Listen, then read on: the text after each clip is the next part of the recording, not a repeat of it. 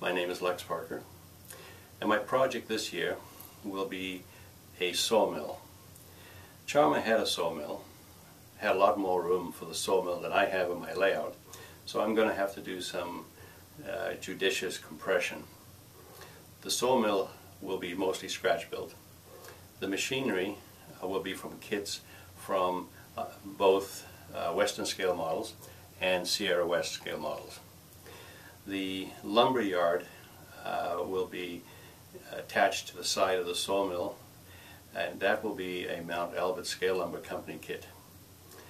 The sawmill itself, the structure is going to have to be scratch built, and I will probably design and build it based on the layout of the machinery and the space that I have, and it'll be guided by those features. The process will take a little bit of time. What I'll do first is I'll start building all the machinery in components, and once I have that, then I'll do a layout on the table and establish the footprint of the sawmill, and then start building up from there. Now, I'm a believer in having a good clean surface to work in. So I have a desk here that I do my modeling on, and the very first thing I do is I take a sheet of or a roll of bond paper, and I cover the whole table with a fresh sheet of bond paper, so I have a nice white surface to work on. It's easy to find parts, especially the small parts like NBWs and so on, but it also makes a nice bright surface to work on. The next thing I've done is a little bit of research, and I've printed photographs from Sierra West's website of the machinery that I'm going to be using, and I've printed them in a large scale so that I have some reference material as I'm building each of the parts using their instructions. And then I have all the castings in various kits that will be included in there. This is a circular husk, a second blade that will be attached to it. There's carriage hardware, carriage drive, live rolls, a cut-off saw and dead rolls, log turner, a log deck. There's a log haul, and edger. And then I've also got the castings here from Western Scale of the twin-cylinder steam engine that I'll be putting together. There'll be a boiler that will come from Sierra West at a later stage. I've also purchased in advance various lengths and sizes of wire and tubing, brass wire and tubing, for the assembly of the various components of each of the engines, and they'll be used at the appropriate time. Instructions are all also set up here. I've got a booklet here from Sierra West on the assembly of all the various components. Very well laid out, and should be no trouble at all. Same as the instructions for the twin-cylinder engine from Western Scale models, and so that'll all become very handy at the appropriate time.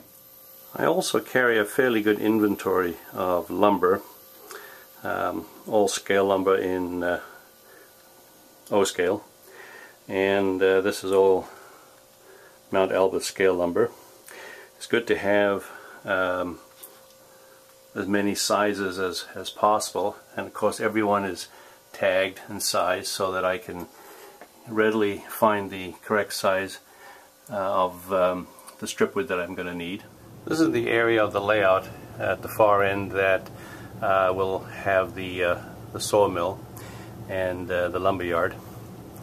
And there's a road that I'm going to be building that'll be coming down below those abandoned coke ovens that'll be all overgrown eventually. And the sawmill will be located in this area here. The white mock-up is a representation of the sawmill, and I have a fairly decent area here, not large but enough to put a model in a lumber yard in here to create some activity. Presently I've just got a variety of other models sitting here that are just under construction, but the foam core mock-up I use those just simply to gauge the amount of space that I'm going to need, and this will be tucked in at the base of that hill and those trees in the background. So this is the twin-cylinder steam engine, and the first thing I do is I unpackage all the parts and put them in their various groups from each package and keep them together so they don't get mixed up, because they're obviously for certain key areas. The drive wheel, that will have the belt on it that drives all the line shafts. That's the concrete foundation that the engine will sit on. These are the various components. This is the bed for the pistons, and very simple to start with. The wheel will go in there like so, so that gives you a general idea how this will look. The thing to really watch is there's a lot of parts. This engine that you see here has 132 parts, and you can see how tiny some of these actually are. I'll try and zoom in there and give you a bit of an idea. Now, a kit like this, it may appear overwhelming to most people. Well, it certainly does to me. There's an awful lot of parts, an awful lot of tiny bits and pieces, easily lost. So you have to be very careful. But what I found is not to rush, and I take a little bit of time in the evenings. I will sit down and I will just do one component. I'll just clean the flashing one evening. Another evening I'll finish off the coloring of all the parts, and usually I'll put that in a blackening agent and then clean the dust and everything and do some minor weathering on it. And I would just slowly build up, follow the instructions. This may take me maybe a week of evenings to do this model, if I'm lucky, and it'll eventually come together. I don't look at the whole thing and how do I get it all together. I just take and put pieces together one by one. I may only do this little group here one evening, and the key is to do it carefully and do it right, because then you come out with a spectacular model that embraces the manufacturer and the effort that they've put in to create such wonderful castings and with so much pristine detail. Having already built a twin-cylinder steam engine, I won't be going through a lot of detailed construction of it.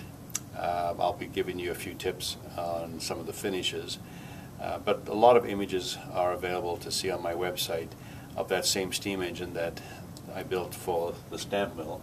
There's an article there on the construction of the stamp mill, and you'll see a lot of breakdown images of that twin-cylinder steam engine.